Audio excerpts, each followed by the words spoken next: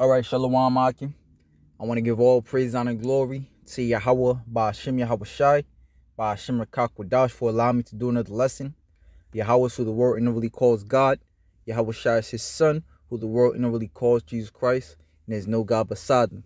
I want to give double honors to the apostles and elders of Great Millstone, and Shalom to the elect, whom the Most High have blessed with ears to hear. And based upon that statement, going into the lesson the brother had did, things can be a lot fucking worse, so be content. You know, a stern warning, or not a warning, but more so of a gut check.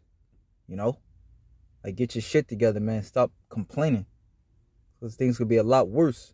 As the brother showed various pictures of people with physical ailments, conjoined twins, people that are blind.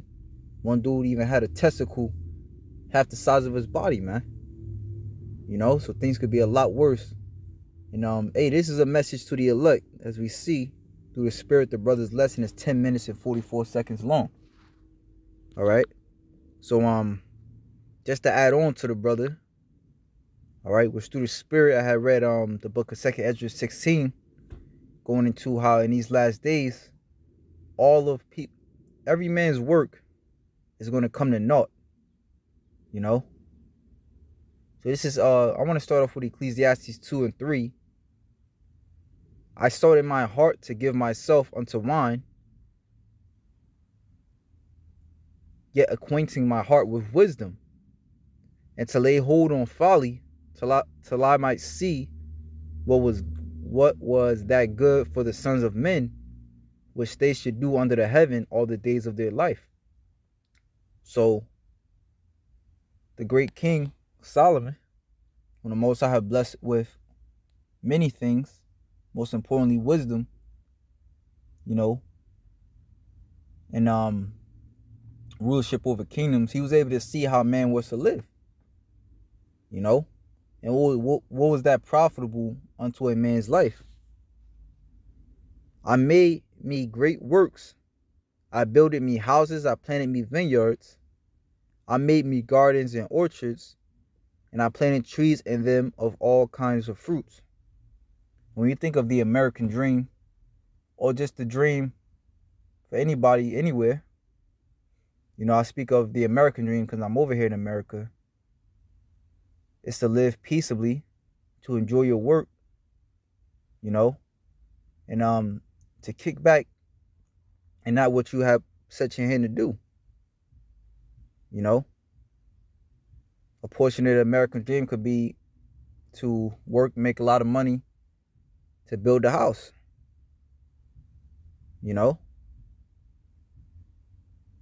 have a lot of land. So this is what King Solomon basically did. I made me gardens and orchards. I planted trees in them of all kinds of fruits. I made me pools of water to water therewith the wood that bringeth forth trees. I got me servants and maidens, and had servants born in my house. Also, I had great possession of great and small cattle, above all that were in Jerusalem before me.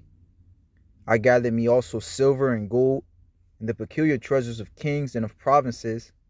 I got me men, singers, women singers, and the delight of sons of men, as musical instruments, and that of all sorts. So I was great in increase, more than all that were before me in Jerusalem. Also my wisdom remained with me. Right? Because remember, it was a experiment. King Solomon wanted to grow in wisdom. He did his things not to be engulfed in it, not to let him take. He did these things to understand life, not to just be in folly mode, but to really understand life, the pros and cons of doing these things. And whatsoever my eyes desire, I kept not from them.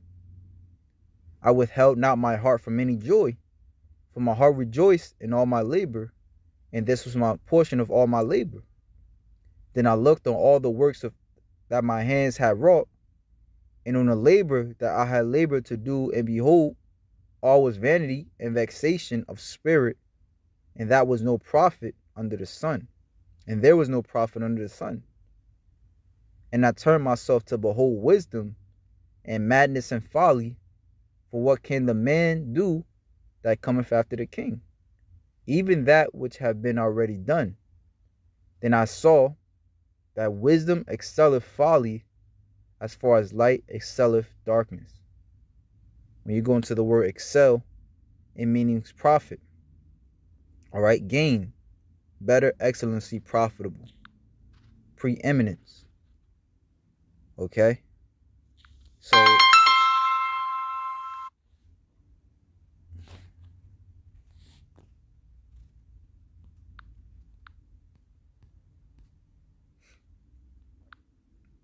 now I want to jump over to 2nd Ezra 16. All right, which these are plagues that the Lord is going to bring upon the world. All right, and at the end of the day, if you haven't realized it, you know, which is why the Most High is sending us through so much pain, is to choose wisdom. All right, you're going to lose all, but choose wisdom, because at the end of the day, well, wisdom is going to be salt of more than gold. As a matter of fact, the scriptures say, I want to say in the book of Zephaniah, let me grab it.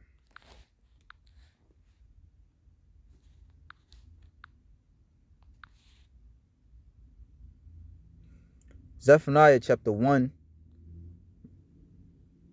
verse 15. That day, the day of Jacob's trouble, the day of the Lord's anger, is a day of wrath, a day of trouble and distress, a day of wasteness and desolation, a day of darkness and gloominess, a day of clouds and thick darkness, a day of the trumpet and alarm against the fenced cities and against the high towers. Right? Because what's going to end after the wars, whether it be civil wars, riots, earthquakes, tsunamis, it's going to be topped off with nuclear missiles. And I will bring distress upon men, that they shall walk like blind men, because they have sinned against Yahweh, and their blood shall be poured out as the dust, and their flesh as the dung. Right? They're going to walk as blind men because they were all the time thinking that the flesh can save them. Right? Actually, the scripture basically said that. Let me finish that off in Ecclesiastes 2 and 14. The wise man's eyes are in his head, but the fool walketh in darkness. And I myself perceive also that one event happeneth to them all. All right? So these fools spent all their life working on things that didn't profit them. All right? It says, at verse 17, and I will bring distress upon men, that they shall walk like blind men, because they have sinned against Yahweh. Right? What sin is a transgression of the law. And the Lord commanded us to what? Serve him and fear him. All right? You serving your money, you serving your family, you serving your woman, hell, you serving yourself. You're going to have to answer for that. And their blood shall be poured out as dust, and their flesh as the dung. Neither their silver nor their gold shall be able to deliver them in the day of the Lord's wrath, but the whole land shall be devoured by the fire of his jealousy, for he shall make even a speedy riddance of all them that dwell in the land. Right? But the Lord is going to save us out of it. Scripture saying, Jeremiah 30 and 6, right, that the Lord is going to save him out of it.